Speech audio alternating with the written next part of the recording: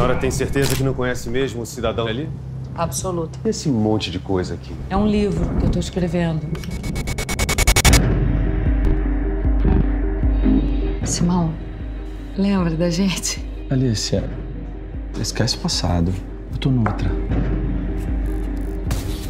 Tem certeza que ir pra Tel Aviv é tão maluco. Que pariu! Só vou pegar uma câmera de novo o dia que eu puder fotografar sonho.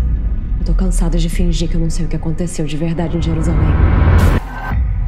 Alicia, o que você tá fazendo aqui? Só quero te ajudar, Simão. Se concentra.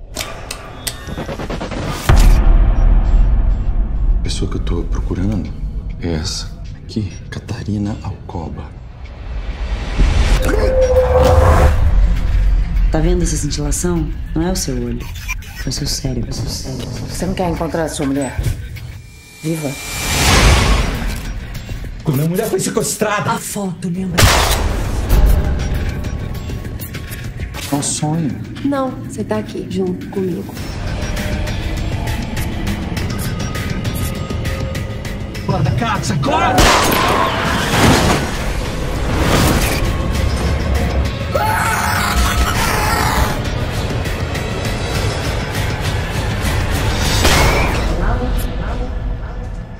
Eu quero saber o que tem de verdade na sua história. Duvido.